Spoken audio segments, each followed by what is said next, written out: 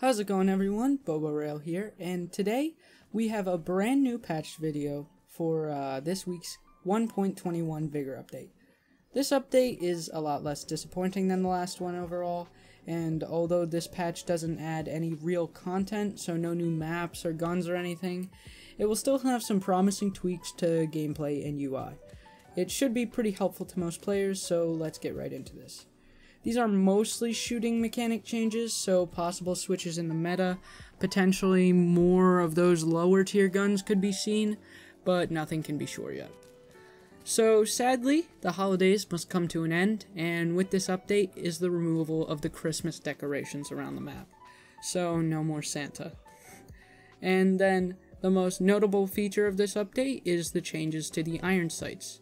The main one being the Thompson, which has a much larger back aperture, as well as the slightly lower profile on its side fins.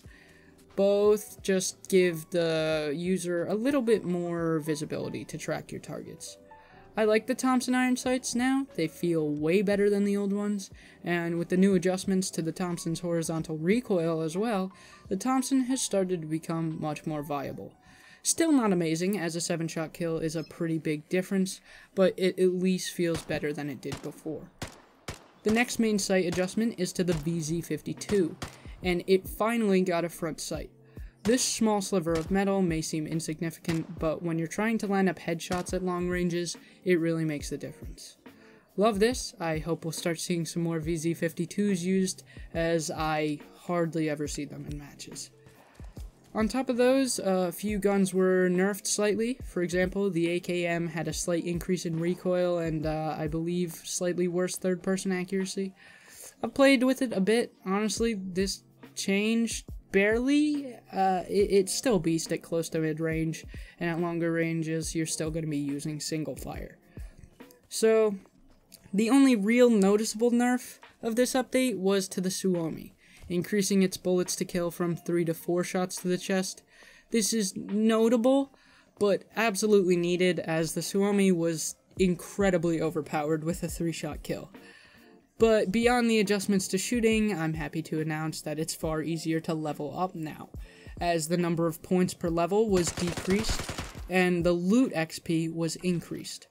So, with previously being a 130-hour grind to complete the Battlepass, has now been reduced to around 40 hours. This is to get to tier 50, by the way. Other than these, a lot of new bug fixes came with this. The list is very long, and I'm not going to run through all of them. I'll leave the link to the full patch notes down below.